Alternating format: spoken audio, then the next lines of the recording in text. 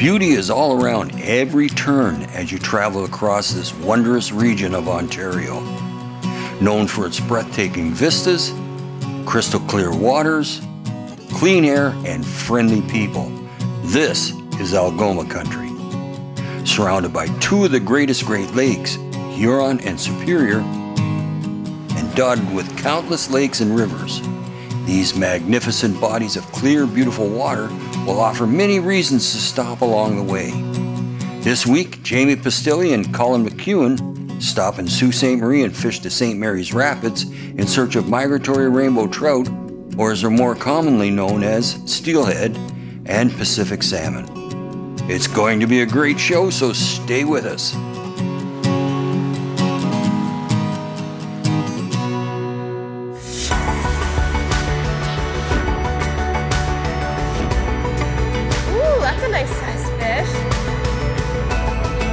I will catch these all day.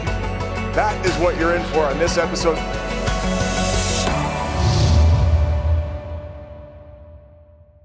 The new Fly Fisher is brought to you in partnership with Destination Ontario, Algoma Country, Orvis Fly Fishing, Scientific Anglers, Trout Unlimited, WeatherTech Canada. Ontario Lodges and Outfitters look forward to welcoming international anglers when it's safe to travel once again. Sault Ste. Marie is centrally located in Ontario, poised in the middle of the magnificent Great Lakes and strategically placed in the center of North America. The great thing about coming to Sault Ste. Marie is it's a drive-to destination. For those who want to have world-class fishing on a budget, Sault Ste. Marie is where you want to come. The availability of rooms at very nice, reasonably priced hotels is citywide. Also, qualified guides are available. Hiring a guide is important for at least a day in order to learn the access points and the best pools in the rapids. On this trip, our choice of guide was Tyler Dunn of Tyler Dunn Guiding. Tyler not only guides for steelhead and salmon, he also offers ice fishing trips, bass for both smallmouth and largemouth, Nipigon Dream pike trips, walleye, and muskie fishing. Reaching the rapids, it became quickly clear there was plenty of fish in. Hey Tyler, we just got down to the rapids. We're here nice and early. We got some prime areas here now. Tell me, why are we set up here, and what setup are we using this morning? Pretty simple, man. We're gonna keep her nice and easy. Just a woolly bugger down to an egg. We're gonna do a bit of swinging, just a couple split shots. Sometimes we'll use indicators just to see the light bites, but today with the kings, they're hitting it pretty good, so I don't think we have to worry about an indicator. But these fish are prime spawning season right now. They're on their beds. There's hopefully some steelhead behind eating, so the woolly bugger's kind of looking for the salmon. That egg's looking for some trout. So we got all we need to hook some fish? Absolutely. Let's get at it. Let's do it.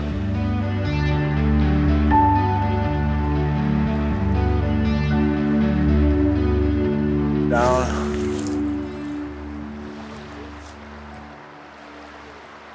Whoa. Nice, buddy. Nice, Jamie. Good hookup, man. Great hookup. There we go. Great hookup. Great hookup. There we go. That didn't take too long. Little release and great hookup, sip man. of coffee and we're back at her. You're lucky to have this in your backyard. Oh, man. Well, the Algoma region, there's so many different opportunities. In my opinion, it's the multi-species mecca of Ontario, if not Canada. I'm not saying that just because I live here and from here. It really is. The only thing we don't have a lot of is brown trout. Other than that, there's pretty well every species you want to catch in Canada, you can catch here in Algoma, and pretty much in Sault Ste. Marie. One thing you have to accept when fishing for Chinook salmon is you will lose a fair amount of fish. At this time of year, Chinook salmon are usually over 20 pounds, so the hookup to land ratio is for every 10 fish hooked, you'll only land around 2. Oh, I pulled a break. That said, you will be having the time of your life. Look at that. These big fish use the current. What he did was straighten the hook right out. So after you lose a fish or hook a rock, it's very important to check your fly. Make sure things are sharp. Give it a little touch up with the hook file and get it back in the water. The first technique that was tried was a simple swinging method. Cast out your line parallel to the riverbank, give 1 or 2 mends upstream, then let the river current do the work. It's important to follow the line with the rod tip. This keeps a tight connection between your rod and the fly. Nice, Fish buddy. on. Nice, Jamie. There we go. Good hook up. Yeah, good call on changing colors. You know, we had a pink pattern on and Switch to the orange. went over to orange, and sometimes it's all it takes. Big thing here, big thing is you see the fish, we know the fish are here, we do those drifts, not getting takes, not getting takes, you gotta change colors. Yeah, so hey. Change your setup, change your split shots, change your colors. They use that current to their advantage, eh? They just sit there and... Sit there and they actually recover and they sit there and hold on that. They sit there and they can rejuvenate. So I like to keep a lot of pressure on them. Well, I'm always getting guys to go side pressure a lot. Keep them working always. What we don't want is to get down around those rocks. No. We gotta go down, we can go down. Nope, he's coming here. Coming up. We got a first fish of the day. That was a great little battle. We changed colors of flies, like you said, Yep. and up and down the river, we Yep. finally got this guy in the net. Yeah, it hasn't been an easy start today, but this makes it all worth it. Yeah, so I think we got the lucky color of egg pattern, and we're gonna have a quick look at this guy and see what else we can do. Oh, great start to the morning, Jamie. Yeah, a nice little, It's, nice king salmon. it's King Salmon. We're gonna keep at it. There's a lot of fish moving around these holes. It's getting a little feisty. They're starting to fight. And some steelhead moving through as well. Yeah, So man. thanks so much. No problem. So you have year-long angling opportunities here in Sault Ste. Marie, eh? Absolutely, especially here in the Rapids. It's a fish factory. 365, we have runs coming through. Spring, we have the Steelhead, obviously. Summer, we have the Atlantics. We also have a good resident rainbow fishery in the summertime. And then once fall comes around, we have the Pacific salmon, the pinks, kings, cohos, and the steelhead arrive again. Wow, and then further down, there's walleye, the's whitefish. So Pretty well every species you can fish for is further downriver. We have all the bass, walleye, pike, whitefish, gar pike, perch, you name it, it's in the river. wow, we're blessed to be on this magical river, and hopefully we can cross a couple of those species off our Do list it. today.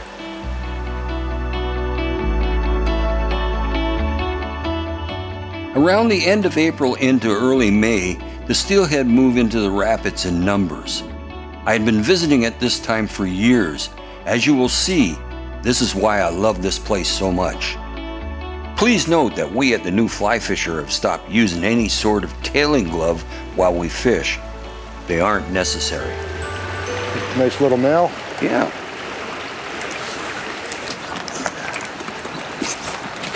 It's really colored, eh? Now, this is exactly where Brad told me the fish was. Holding at the top of the pool. And I placed the fly high enough up that it got down in time. Oh, nice 4-pounder. Yep. You got her there, buddy? There we go. There we Bill. go. Now, it's a good start. I've been here 5 minutes. It's a good start. Yeah, nice little 4-pounder. Nice colored up. This is your spawning colors. You see how deep that red is? Just And gorgeous. that's a small one for here. Yeah, Brad. oh, very small. That's very small. Nice little guy, though. Well, sir, Thank you. it didn't take long for the smell of skunk to get off us. It did. Huh? That's pretty good. I like that. No, On this trip, I'm indicator fishing. It's very important to get your indicator to float at a drag-free drift. Anything that pulls the indicator away from a drag-free drift transfers down to the fly. And this makes the fly seem unnatural, and the fish will usually reject it. Fish on.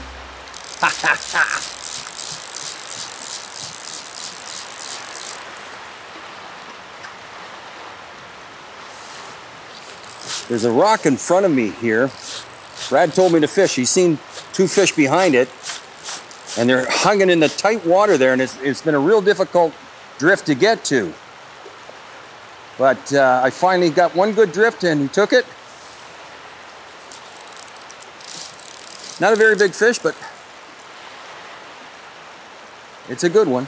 It's a nice looking little female there, Bill. I don't know. It doesn't look very dark, so.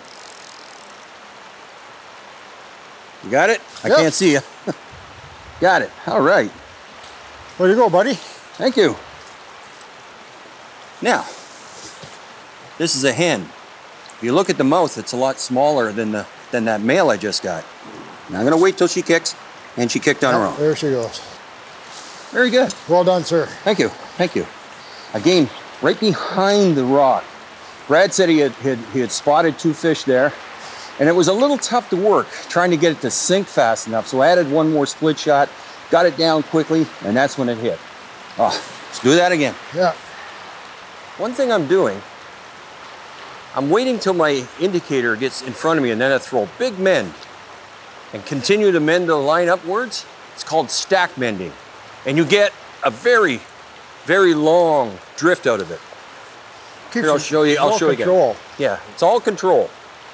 Put the indicator over here, it gets in front of me. I throw the big first mend, then I just continue to stack mend like that. Nice straight drift down the Straight drift, and oh boy. That's where I took that last fish, was exactly there. That's a good one. Whoa. Wow.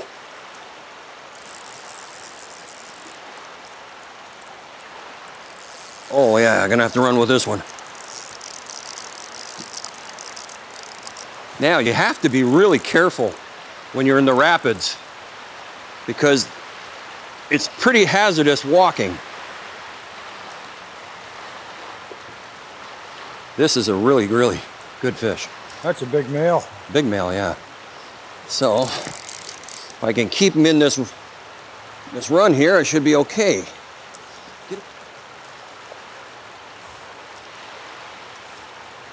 Oh my goodness. That is a good fish. Big male. Oh yes. Oh man. Nicely done, Bill.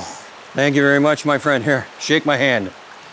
That's the way to do it. Oh boy, this is This is a thick fish. This is a tremendous fish. Wow. Well, how about that, folks? On a Kaufman stone. Kaufman stone, yes. Right behind a rock. Oh yeah. Okay.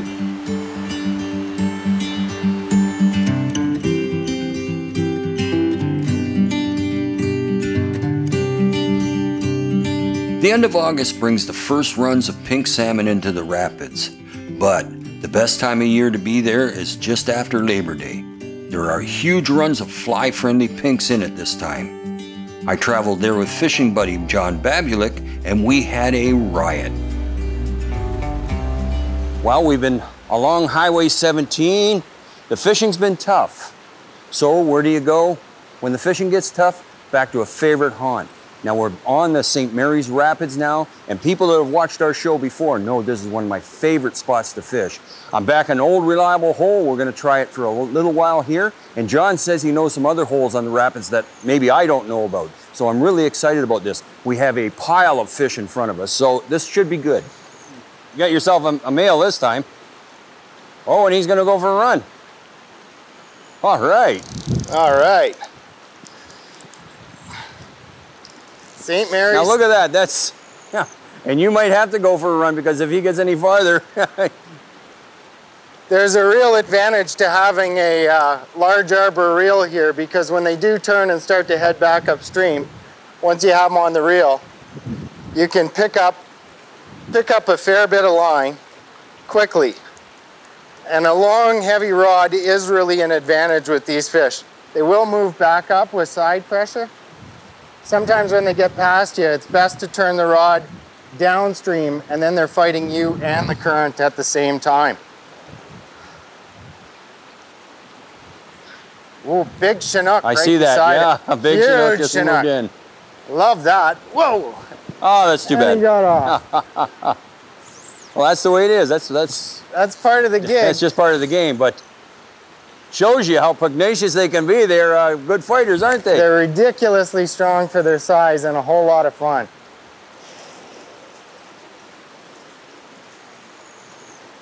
When fishing migratory fish, especially in rivers like the St. Mary's River where there's a lot of current and a lot of rocks, the most important thing to do is to try and get a drag-free drift as possible. A lot of mending, and focus on the tip of the line or the indicator, being as careful as possible that if there's even a hint of movement, for whatever reason, set. The best success comes when you think there may be a fish. It doesn't matter if there's a bit of a rock, you can pick up again and set, cast again. Fish on. Good man. So what I did there, I mended over, made sure that I had good slack in the line, and when I saw even the tip of the line just make a slight curve, I set the hook. I wasn't sure when I set whether it was a rock or maybe just bumping into something on the bottom. Oh, good hen. Another good hen. Boy, we've taken a good number of hens today. There we go, chartreuse cactus fly. Algoma Country pink salmon. Love it.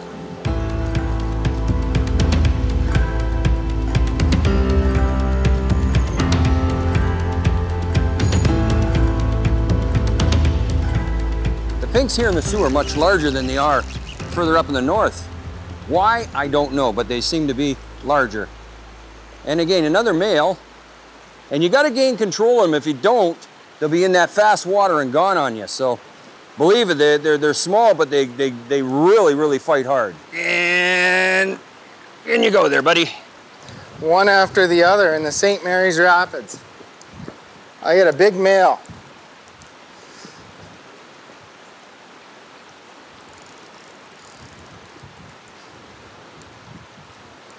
I'm just going to let him tire himself out a bit. I'm applying side pressure.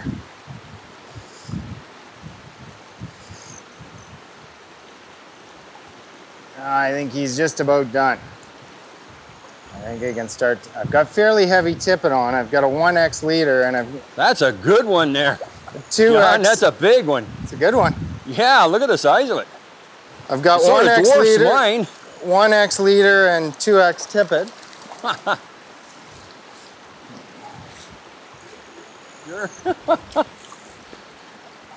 Wowee, that's a big fish. You got my fly in his teeth. There we go. Double header. Double header. You gotta like it coming to the Soo. Wow. Beauty. Wowee. How fun is that? Yours absolutely wonderfully. Look at that. Wonderfully big. The way mine goes. Mine's gone too.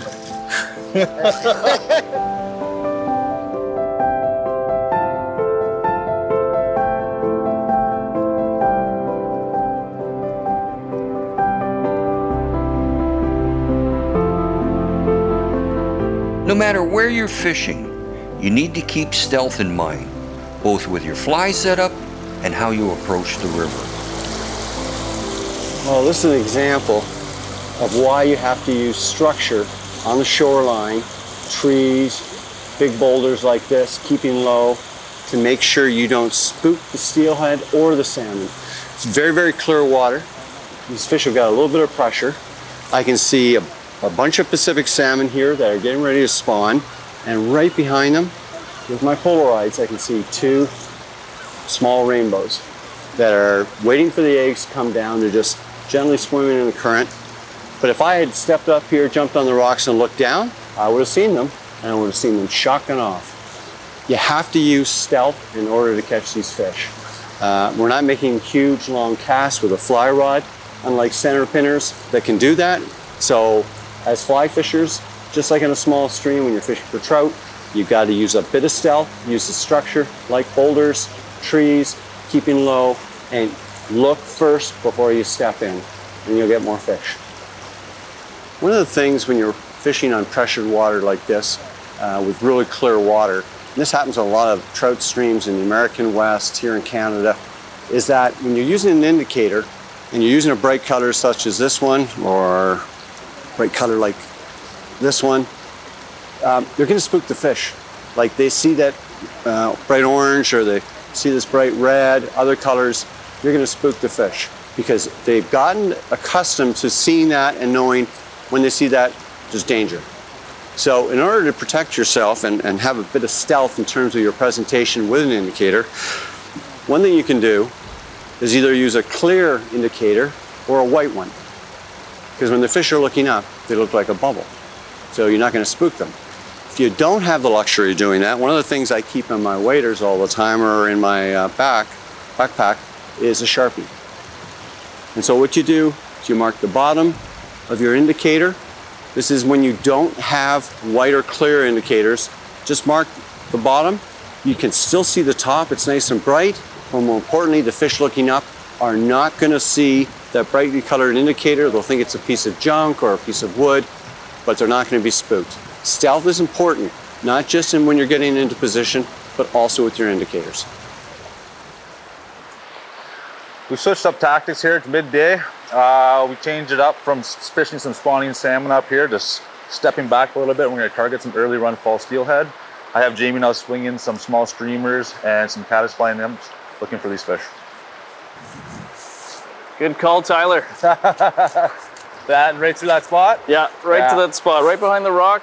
Yeah. Tyler, the sun popped out and we saw fish sitting there and able to pair two fish each.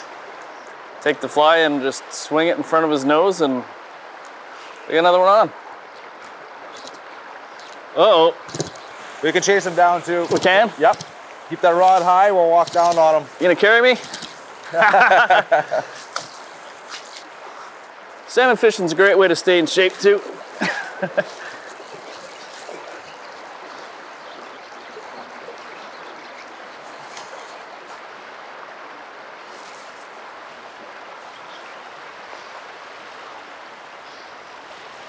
Whew. Nice big male, Tyler. Thanks so much. Awesome fish, buddy. Awesome fish. Good mix of action today, and this is the highlight of our morning so far. Has been. Lots of fish on and off, and you know, a couple hit the net now, but this has by far been the nicest fish of the morning. Awesome. Awesome, buddy. Thanks, bro. Nice fish, Colin. Ah. I suck. What did it take, Colin? Nymph. So I just made a big mistake, my fault, here in the St. Mary's River, and something to learn is that I'd hooked one of the big Chinook salmon, we like to call them zombies, and got the hook out. I didn't want to, he took it in the mouth, but I didn't want to fight him. Fly popped out. What I should have immediately have done is checked my leader and my fly, and I didn't. And sure enough, less than 5 minutes later, casting, I hook into a steelhead, I'm fighting it. I've got him right here, I could feel his head shakes, it was definitely a steelhead. Bing, fly pops out, and I'm like, what did I do wrong? Bring the fly in. When I hooked that big Chinook, I bent the hook slightly open, about a third. Even though it still has a barb, on the small fly, that's enough for a steelhead. With that head shaking, toss the fly. So that was my fault. So something you know learn if you're steelhead fishing, very much like Atlantic salmon, you ping it off the rocks. If you snag it, check the sharpness, and especially make sure you haven't bent the hook slightly so it's got a much more open gape. You're gonna lose fish.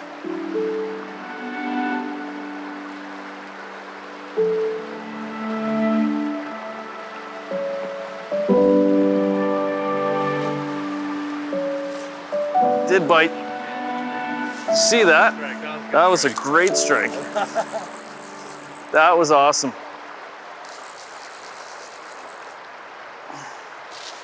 That was pretty neat.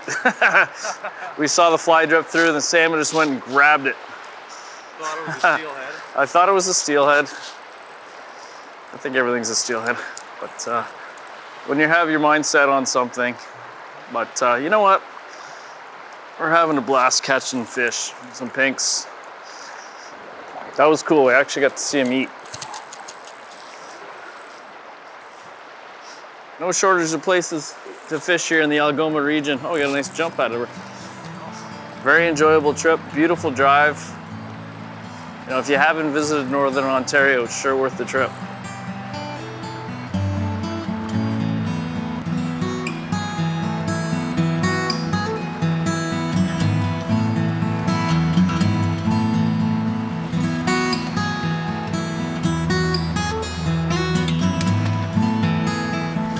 Thanks so much, Tyler. Another battle here. Lots of fish around here, so Algoma's finest. We'll let them go.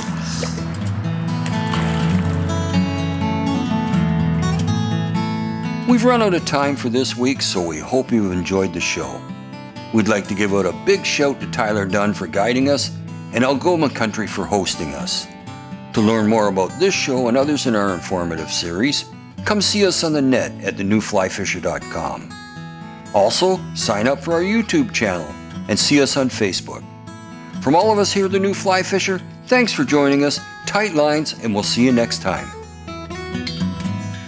The New Fly Fisher is brought to you in partnership with Destination Ontario, Algoma Country, Orvis Fly Fishing, Scientific Anglers, Trout Unlimited,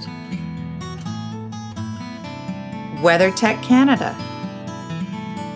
Ontario Lodges and Outfitters look forward to welcoming international anglers when it's safe to travel once again.